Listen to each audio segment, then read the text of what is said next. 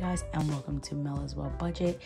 Today I'm going to be cash stuffing $500, and instead of putting it to the bank, we're going to be stuffing it into the $100 envelope challenge. I started this challenge at the beginning of the year, and as you can see, there hasn't been a lot of progress. This challenge is a little bit difficult only because unless you're ready to tackle a lot of these bigger numbers, the smaller ones, as you can see, are a lot easier to tackle. So I wanted to go ahead and cash stuff all of this money since I met one of my goals, and I was able to exchange a $500 placeholder into that envelope. I wanted to take this money, and instead of putting it in the bank, I wanted to use it for my box. And I created these envelopes by myself. So I'm just going to grab a few of them just so you can get the concept of what they look like. So I just found, I actually purchased a bunch of scrapbook papers, and I made these envelopes. My hands are a little sticky, in random fonts, and as I'm cash stuffing, I'm putting them in these envelopes. Okay, so I have my calculator here. We're gonna try and fill as much boxes as we can, and then we'll take it from there. So the first one I was not able to get change for is this $100 bill. This is real. It's super crisp, as you can see. So we're gonna start and fill that $100 envelope, which is in the back. And I made these, like I said, myself. And then to track, we want it peeking out a little bit just so I can know that I filled that one in case I'm not looking at this paper. So we're gonna briefly scribble it.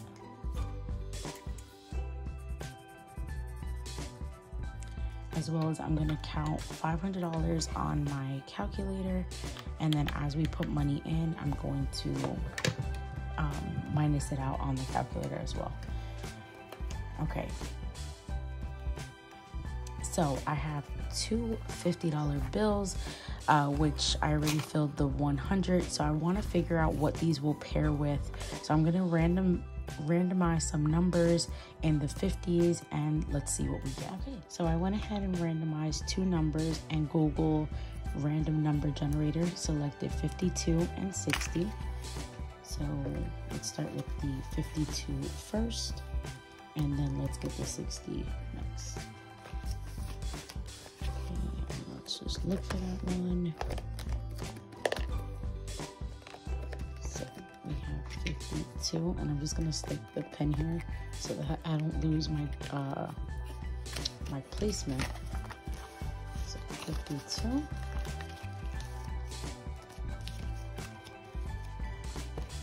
I'm really excited to be filling these also because, as I said, I started this at the beginning of the year, and it's been very difficult to fill this saving challenge in particular, but the other ones I've been really successful at.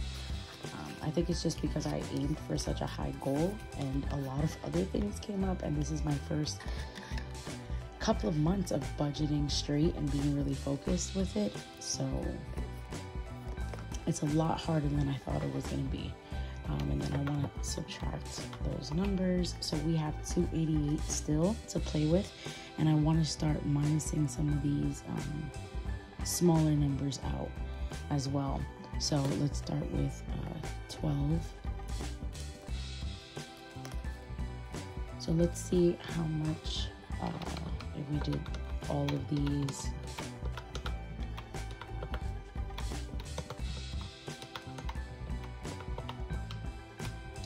So we're gonna fill from 12 to 18. So let's go ahead and do that now.